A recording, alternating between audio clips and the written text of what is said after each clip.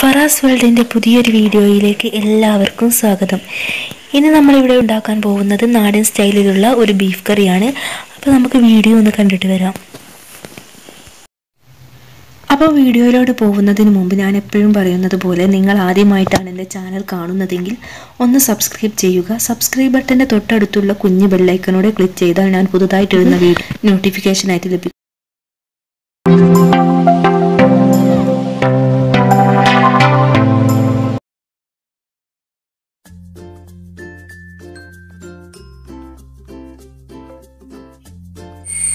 Beef കറി ഉണ്ടാക്കാനായിട്ട് ഞാൻ ഗ്യാസിലോട്ട് ഒരു പ്രഷർ കുക്കർ വെച്ച് കൊടുത്തിട്ടുണ്ട്. അത് നമ്മളൊന്ന് പ്രഷർ കുക്കറിൽ വെച്ചിട്ട് ഒരു വിസിൽ വെച്ചിട്ട് പച്ചക്കറിയും അതുപോലെ ബീഫും മസാലകളും ഒക്കെ ഒന്ന് വേവിച്ചെടുക്കുകയാണ്. അതിനുശേഷം മൺചട്ടിയിൽ വിറകടുപ്പിലാണ് വേവിച്ചെടുക്കുന്നത്. ഇപ്പം ഞാനൊരു 3 ടേബിൾ സ്പൂണോളം വെളിച്ചെണ്ണ പ്രഷർ കുക്കറിലേക്ക് ഒഴിച്ച് കൊടുത്തിട്ടുണ്ട്. ഇനി ഇത് നന്നായിട്ടൊന്ന് ചൂടായി വരുമ്പോൾ ഒരു 1/4 ടീസ്പൂണ് ഉലുവ പൊടി ചേർത്ത് കൊടുക്കുക. ഇനി നമുക്കിതൊന്ന് പൊട്ടി വരുന്ന സമയം കൊണ്ട് ഇതിലേക്ക് വേണ്ട പച്ചക്കറികൾ എന്തൊക്കെയെന്ന് നോക്കാം. അപ്പം ഞാനിവിടെ മീഡിയം സൈസിലുള്ള 3 തക്കാളി ചെറുതായിട്ട് അരിഞ്ഞു വെച്ചിട്ടുണ്ട്. പിന്നെ ഒരു 3 മുതൽ 4 വരെ പച്ചമുളക്, പിന്നെ 2 വലിയ സവാള, മീഡിയം സൈസിലുള്ള ഒരു വലിയ 2 സവാള തന്നെയാണ് എടുത്തിട്ടുണ്ട്. പിന്നെ 1 ടീസ്പൂണോളം ജിഞ്ചർ ഗാർലിക് പേസ്റ്റാണ് ഞാനിവിടെ എടുത്തിരിക്കുന്നത്. അപ്പോൾ നമുക്ക് കുക്കിങ്ങിലോട്ട് പോവാം. ഇപ്പോൾ ഉലുവ നന്നായിട്ട് പൊട്ടി വന്നിട്ടുണ്ട്. ഇനി ഇതിലേക്ക് മുറിച്ച് വെച്ചിട്ടുള്ള സവാള ചേർത്ത് കൊടുത്ത് നന്നായിട്ടൊന്ന് വഴറ്റിയെടുക്കുകയാണ് വേണ്ടത്. ഇതിൻ്റെ കൂടെ തന്നെ ഞാൻ കുറച്ച് ഉപ്പൂടെ ചേർത്ത് കൊടുത്തിട്ടുണ്ട്. അപ്പോൾ നമുക്ക് സവാള നന്നായിട്ട് സോഫ്റ്റായിട്ട് കിട്ടും. ഇനി ഇതിലേക്ക് വേണ്ട പ്രധാന ഇൻഗ്രീഡിയൻ്റ് എന്ന് പറയുന്നത് ബീഫാണ്. അത് ഞാനൊരു 1 kg ഇവിടെ എടുത്തിരിക്കുന്നത്. നന്നായിട്ട് കഴുകി വൃത്തിയാക്കിയിട്ട് ഞാൻ മാറ്റി വെച്ചിട്ടുണ്ട്.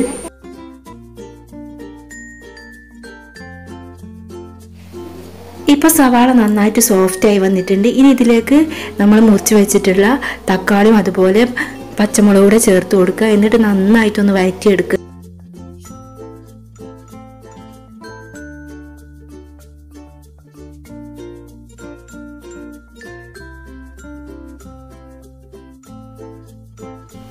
ഇനി ഇതിലേക്ക് ചേർത്ത് കൊടുക്കുന്നത് ജിഞ്ചർ ഗാർലിക് പേസ്റ്റാണ്. ഇതും കൂടെ ഒന്ന് നന്നായിട്ടൊന്ന് ഇളക്കി യോജിപ്പിച്ചെടുക്കുക.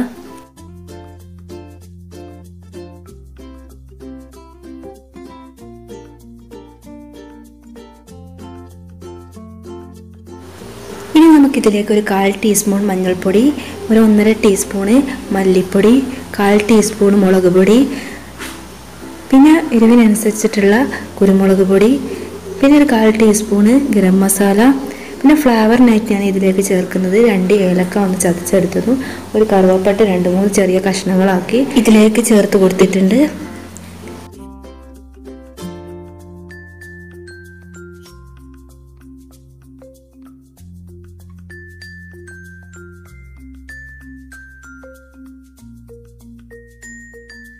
ഇനി നമുക്ക് ഇതിലേക്ക് ആവശ്യത്തിന് ഉപ്പൂടെ ചേർത്ത് കൊടുക്കുക. പിന്നെ അവസാനമായിട്ട് നമ്മൾ ബീഫ് കൂടെ ഇതിലേക്ക് ഇട്ട് കൊടുക്കുക. എന്നിട്ട് നന്നായിട്ടൊന്ന് ഇളക്കി യോജിപ്പിക്കുക.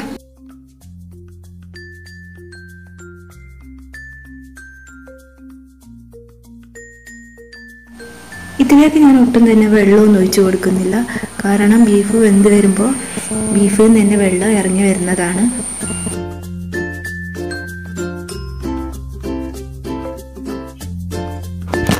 നമുക്കൊരു വിസിൽ ആണ് ഇതിന്ന് വെന്ത് കിട്ടേണ്ടത്. ഒരു വിസിലൊക്കെ വന്നതിന് ശേഷം ഞാൻ എടുത്ത് നോക്കുമ്പോൾ കണ്ടില്ലേ, ഇത്രയും വെള്ളം ഇറച്ചിയിൽ നിന്ന് ഇറങ്ങി വന്നിട്ടുണ്ട്. ഇനി ഞാനിത് വേവിച്ചെടുക്കുന്നത് നമ്മുടെ സാധാ അടുപ്പിൽ മൺചട്ടിയിലാണ്. അപ്പോൾ നമുക്കതിലേക്ക് ഒഴിച്ചു കൊടുക്കാം.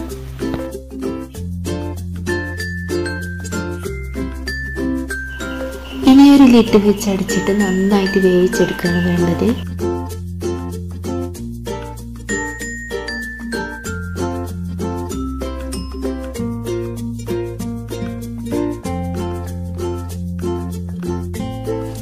ഇപ്പോൾ നമ്മുടെ ബീഫ് ഒരു 3/4 ഭാഗത്തോളൊക്കെ വെന്ത് വന്നിട്ടുണ്ട്. ഇനി ഇതിലേക്ക് കറിവേപ്പിലയും അതുപോലെ മല്ലിയിലയും കൂടി ചേർത്ത് കൊടുക്കുക.